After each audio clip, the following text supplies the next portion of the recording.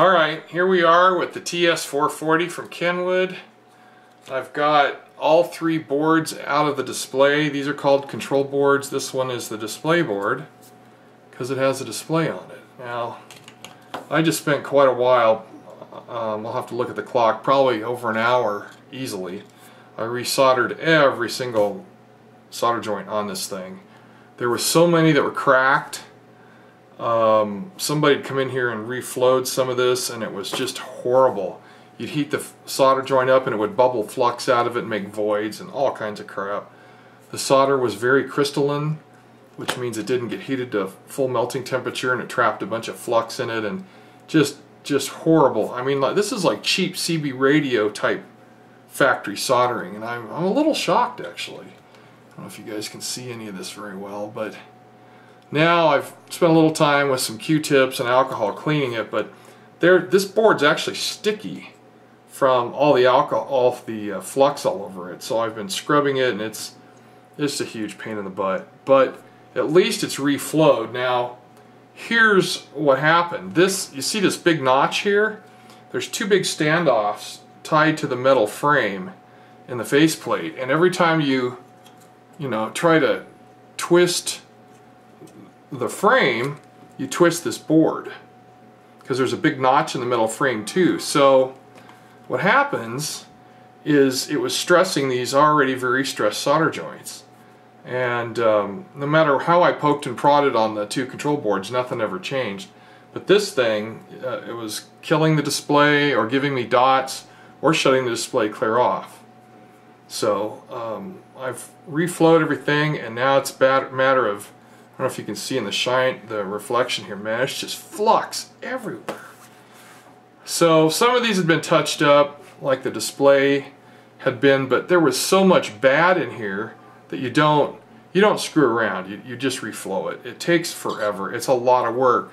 But the good news is you end up not having a problem. You end up fixing the problem. So I'm going to scrub on this some more, and then I'll work on these two boards. I've done all this under a microscope, and that really helps you see the pattern of how things are. And yeah, I've read that the darn the Kenwoods will have problems like this, but I thought these were ham radio manufacturers, not CB radio. Maybe they use the same manufacturers for their soldering. This does have green solder mask on both sides. That's pretty cool. So do these. Yeah, that's pretty cool. But solder is what kills them over time. That's what literally ruins them. So anyway, in fact, some of the connectors that these tie to, with the male pins, there's flux up on those pins.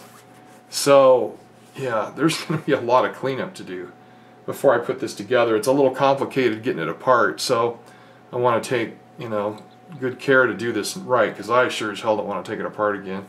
This side of the board's really clean. It's not perfect. It's a lot cleaner than all the rest of it over here. So I'm just tired from being hunched over a microscope for, I said, an hour. There's no way it's only been an hour. Been a lot longer. But it looks like it's supposed to look. So next I'll, there's some other ways to clean this a little faster, but because of the type of display that's on here, I don't think I want to get alcohol on anything. I think I'm just going to have to scrub it all by hand until it gets done. And then these boards look a lot... Yeah, no, there's flux all over them too. Oh, God. Yeah, this is, I don't know, this, it's 1986 to now, so it's over 30 years old.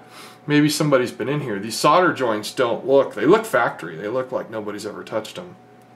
But, man, I don't know if the camera will do any good to show you this up close. This side is reflowed.